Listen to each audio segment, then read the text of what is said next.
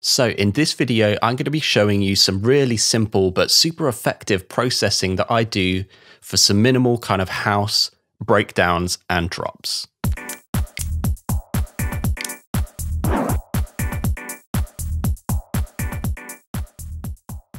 Hey, how's it going? It's John Holt here with The Audio Journey, helping make music production accessible to all. And here on this channel, what I do is a variety of music production tutorials, mainly focused towards beginners and beyond. So if that's something that you might be interested in, then definitely consider subscribing. And if you're looking to learn the basics of making dance music in Ableton Live in less than half an hour, then I highly recommend you check out the Ableton Accelerator Quick Start course linked in the description below this video.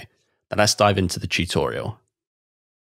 Here, I've got a really basic track, which is the same one that we used in my tutorial last week about getting creative with loops, which will be on the YouTube card. And what we're going to do here is I'm going to show you how I do some really simple processing that makes my breakdowns effective. So at the moment, let's have a listen to this. It's a bit dull. Not a lot happens apart from the kick drum coming out.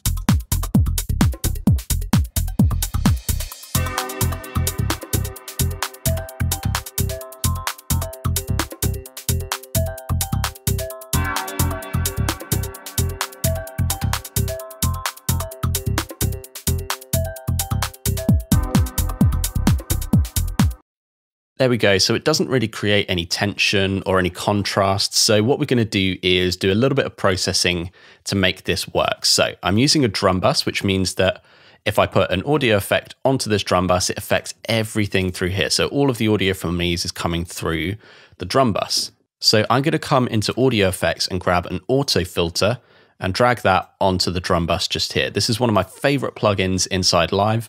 I'm going to have a little play around with this and you're going to hear what effect that has straight away.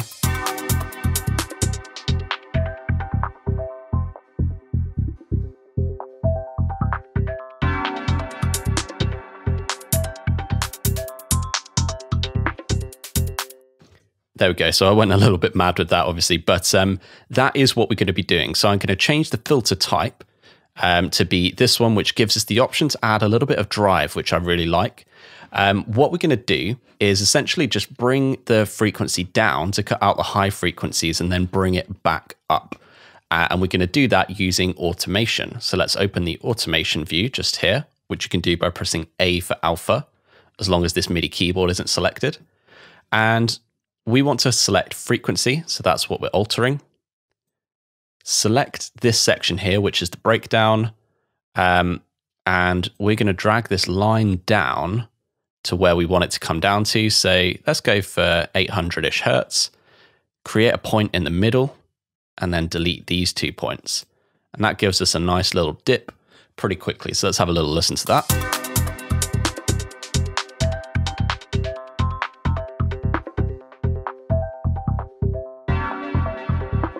Okay, so straight away I'm going to add in an EQ to take out the low frequencies as well. I'm going to pop that before the auto filter. 100 or so hertz.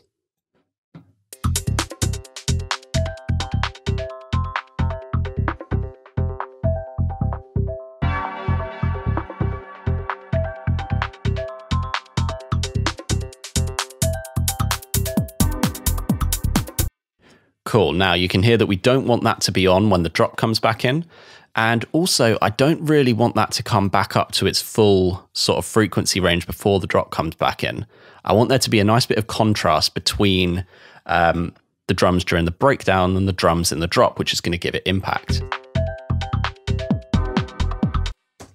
So what I want to do is have an easy way to turn these on during the breakdown and off after the breakdown. The way that I'm going to do this is click on one, hold down Shift, click on the other, right click and group. Okay. Now what I can do is I can turn this group on and off and it turns everything inside the rack off, which is awesome. That's exactly what we want. So what I'm going to do is, because I've just clicked this audio effect rack on and off, we can control the automation of it just here. So I've now got it off. I'm going to set it to just come on during the breakdown, hover close to the line so that it goes blue, drag it up. Now, what you'll see is when I click outside, it's off. When I click inside, it's on. So let's have a listen to this.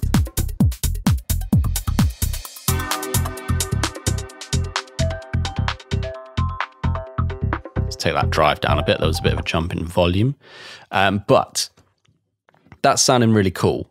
Another thing that I want to add is a little bit of reverb. Now, I use Valhalla reverbs. They are my favorites, and the Valhalla plate reverbs I think just sound absolutely awesome. So I'm going to pop this inside this rack, making sure that it is inside the rack. Don't want a massive amount, but I do want quite a big sounding reverb. So a large, what should we go for here? Lush copper vocal. Let's see what that sounds like.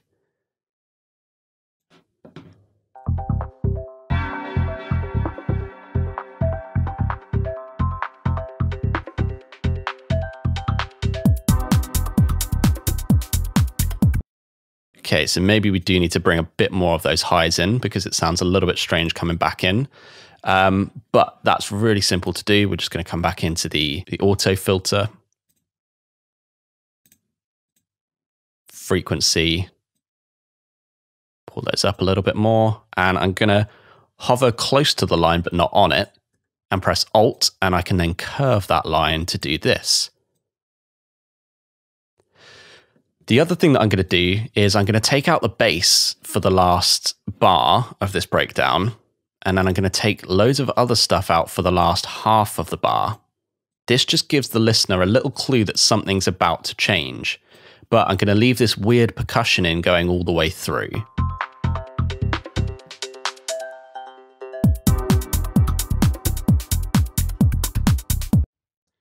There we go. Now, what I would probably do as well is have some sort of rising effect in here as well.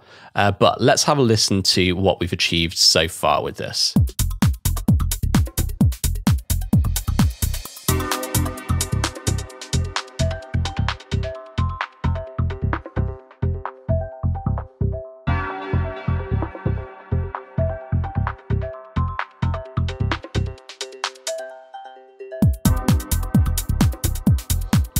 Now, another final trick that I'll leave you with is bringing down the volume of the master fader.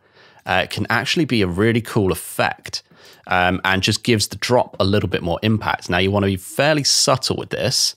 I'm going to do maybe 2 dB that I'm going to bring this down by. 2.4, let's go for that.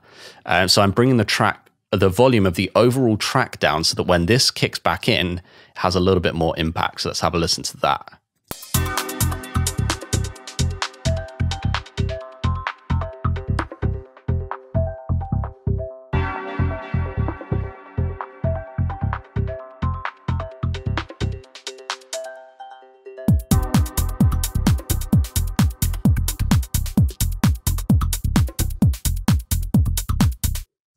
There we go. So it's a super simple breakdown, not a hell of a lot going on there, but for those minimal transitions where you don't want big snare rolls and rises and effects, just a little bit of filtering, EQ and reverb can have a massive effect.